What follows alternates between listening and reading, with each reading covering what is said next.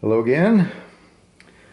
This video is going to be a departure from the project approach to show you a specific thing, a technique, I guess you'd call it. And this is from by popular request, so to speak. There's no end to people wanting to get rid of the oxidation on vulcanite stems, and there's as many ways to accomplish that as there are people that want to do it. So I thought, after having done thousands of these things and pretty much can draw a straight line between 2 points, I would show you my method and let the camera run the entire time, so you can time it if you so choose. The patient is actually a kind of a neat old pipe. It's a 472 Dunhill, which is a LB variant. This one's from 1940 and is somewhat desirable to collectors.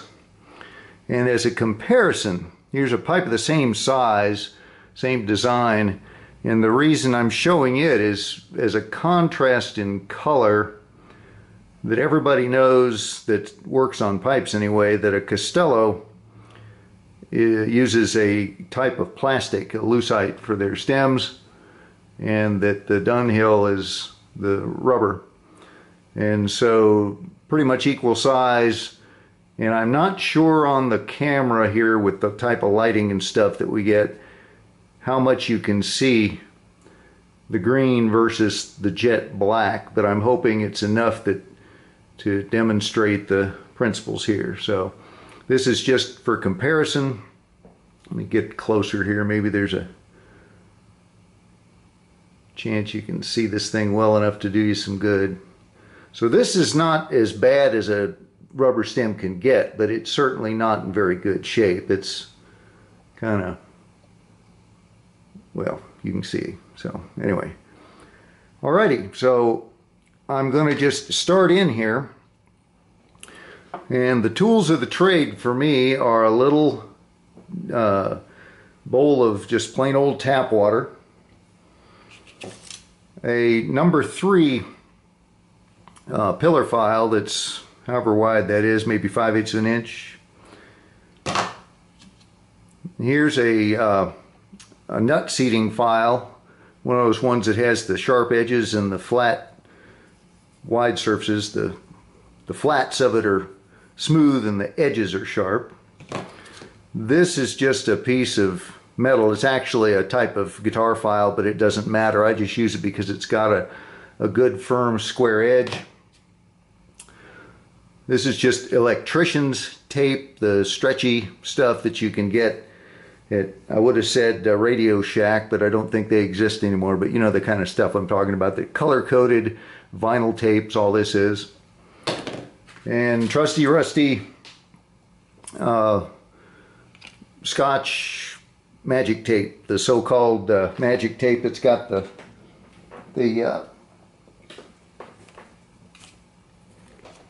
whoops, dropped my glasses. Got the matte surface you can write on. And 3 pieces of sandpaper. There's some 320, some 400, or I'm sorry, 600, 320, 600, and 800. And those are cut to a certain size. The reason for that will make sense here in a minute. So, my first order of business is always as follows. Take a piece of Scotch tape, and this is going to be a little bit closer to the button than the width of the file. The reason being, the whole point of putting this tape here is so that the back edge of the file doesn't put a groove in this area here. And I'm kind of dropping out of the picture, but you can just barely see it. And all that this is a preliminary run here to check the flatness, so to speak. There's usually a few tooth marks that show up. And this gives me kind of a, sets the stage, so to speak, for what's to come.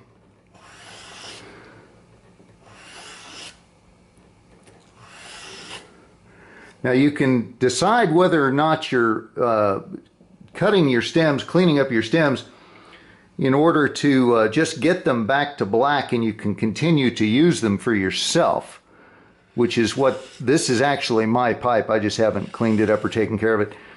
So I'm not going to do the full on get every little tooth mark out. Now if I was a dealer of these pipes, then that's something you'd do. You could probably blast it with a little bit of heat. Some guys use like an alcohol flame and raise the rubber before they do that step I just did. But I just kind of want to see how things are looking up close to the button there and through this area. And it really looks to be pretty good. So I'm going to get rid of this tape.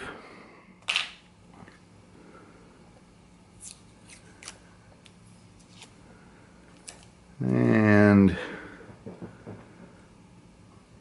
that told me what I needed to know, and it looks like we're in pretty good shape. So we are now off to the races.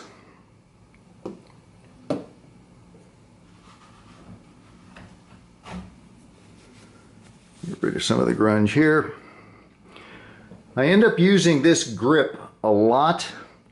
The reason will become apparent here in a minute. My thumb is a bumper, which sounds a little strange, but you'll see just what I'm talking about. Okay, here is the 320 grit. Do this number. Fold it over, and it's now square.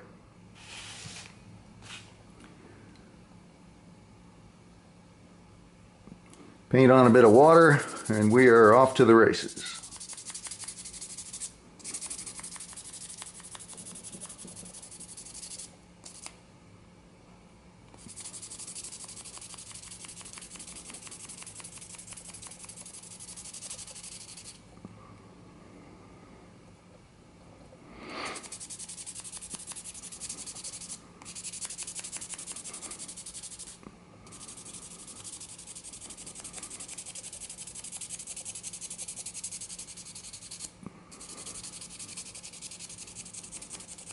Oh, by the way, the stick that this is being, the sandpaper is being put around are your so-called nail boards, the things that you can get in any like beauty supply place. I like them because they're very lightweight and they've got a little flex and bounce to them, but yet they stay flat in cross-section lengthwise. Okay, we've done the half closest to the button. Now here technique gets to be a little bit of an issue. Oops. I'm trying to do this for the camera, which makes things a little awkward for me, but you should get the idea here. Okay. Now people will say, well, hold on, George, you're going to sand the edge over on that. You're going to round the shoulder of the stem. Well, that would be true, I suppose, if I'd not done this a bunch of times and wasn't sure-footed, so to speak, or sure-fingered. But I'm holding the sanding stick at a 45-degree angle and running up till it hits my thumb, and I'm never putting any torque or twist on it. So that will keep you from messing up the shoulder.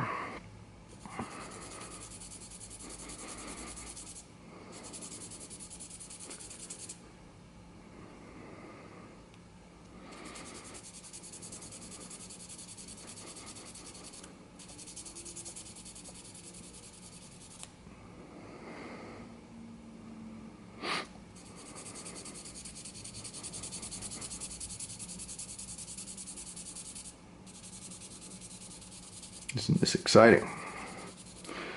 Well, if you're a pipe guy, I suppose it's exciting.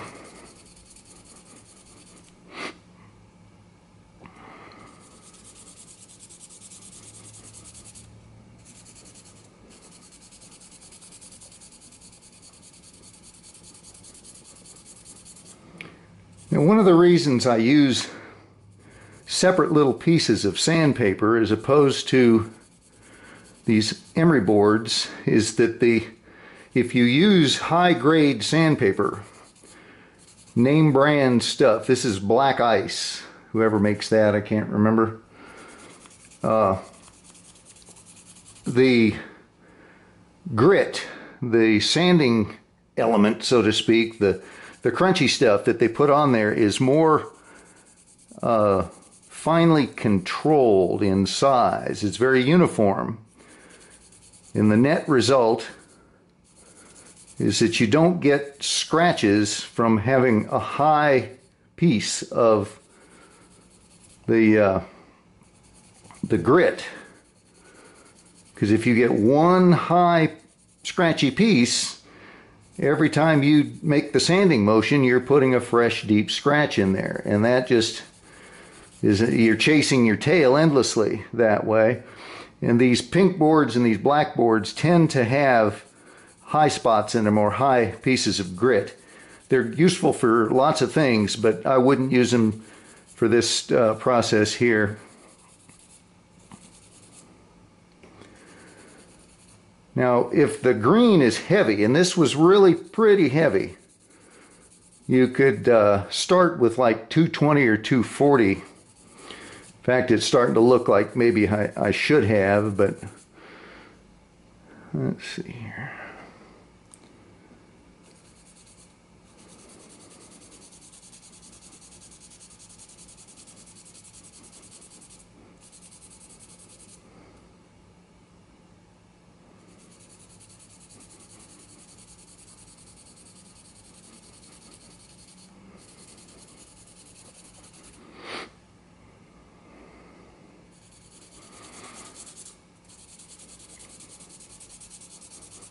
The water keeps the sandpaper from loading up and glazing. As soon as it varnishes up, it stops cutting, and you have to change pieces of paper, which gets old in a very big hurry. Using water this way also cuts down on the dust in the air.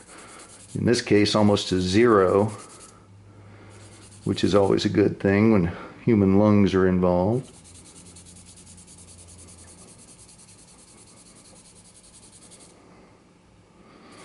Yeah, this is pretty thick here. I hadn't cleaned this pipe in many years. Paradoxically, it's because I like it. I just smoke the crap out of it. And the ones I smoke the most, I tend to just let them ride. Get that patina like a scuffed up football, kind of. All right, let's see what we got here.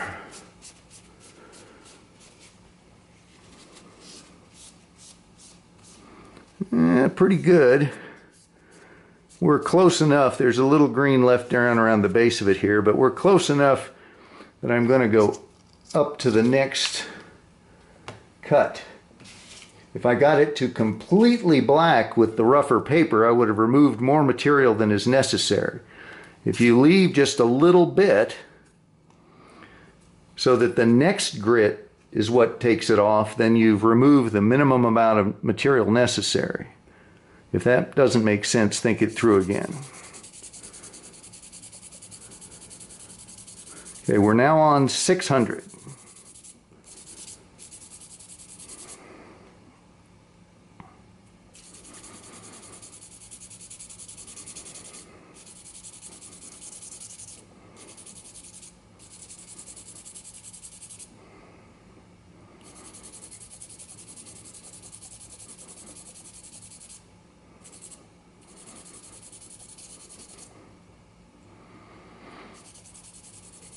Kind of like playing in a sandbox here,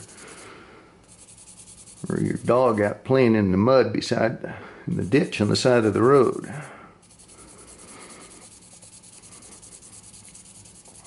You can wear gloves, of course, but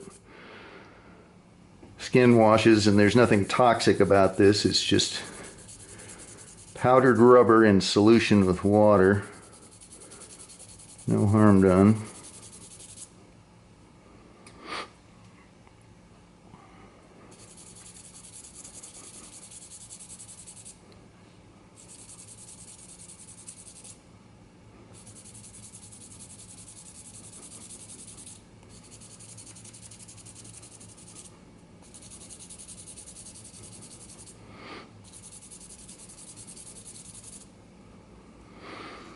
Okay, now 600 is where I'm going to start hitting the button here. I'm holding out like a little flap of paper and just letting the rigidity of the paper itself do the sanding. Anytime you've got a small contact area, you could very quickly produce a flat spot, and that's what you do not want.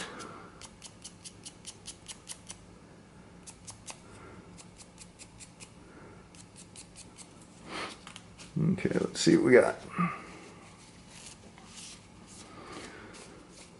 Yes, sir. Okay, there's just a little smidge of some green right down here at the very base. Everything else is looking pretty good, so I'm going to hit it now with some 800. We'll shine it up, we'll be done.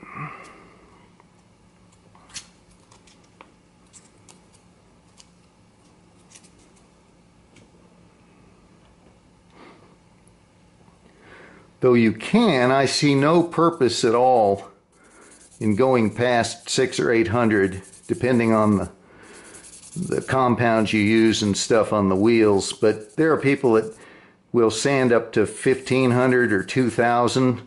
It doesn't hurt anything, certainly, but it just seems to me to, if it's completely unnecessary, you're just wasting time by definition. Then again, there are people who find it very relaxing to work on pipes, and time not only doesn't matter in the conventional work sense, but it's part of the reason they don't want to go faster. They want to amble and mosey and just kind of daydream while they're doing it. And that's a completely valid thing. I imagine if I survive long enough, I'll sit on a porch somewhere cleaning up pipes, going as slow as I possibly can while throwing a tennis ball for my dog. Sounds pretty good, actually.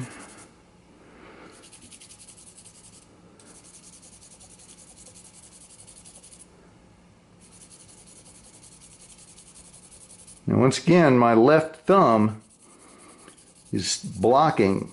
You probably can't hear it or see it, but it's being bumped by this stick so that I never go off the edge, and then that would create one slip, and you've got a nice little facet on the sharp corner of your stem, and that's no good.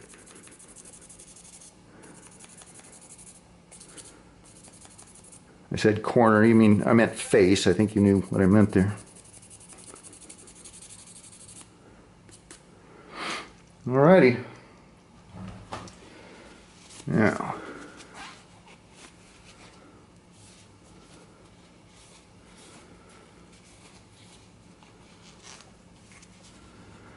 that's looking pretty good.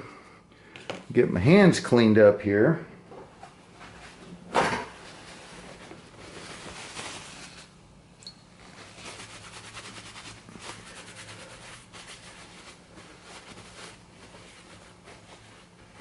I'll show you how I tape the shank, and then we'll move the camera over near the buffer, and I'll shine this puppy up.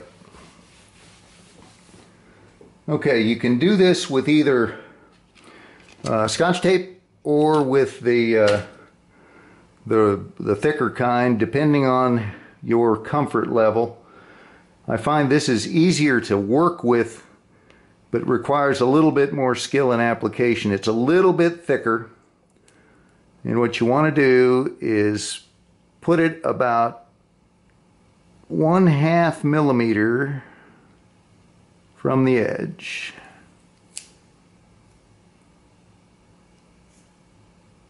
You don't want it all the way up to the edge. That's because its own thickness is going to shield the slight bit of wood that's sticking out.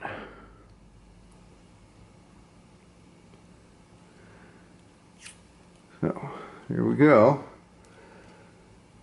And depending on the wheels you use and how accurate you are and stuff, even this isn't necessarily 100% required in every case, masking like this, but it usually is like an insurance policy. It keeps you from bleaching the finish there with any abrasive material.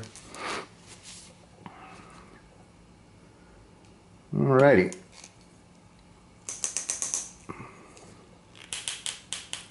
I could use a little wax.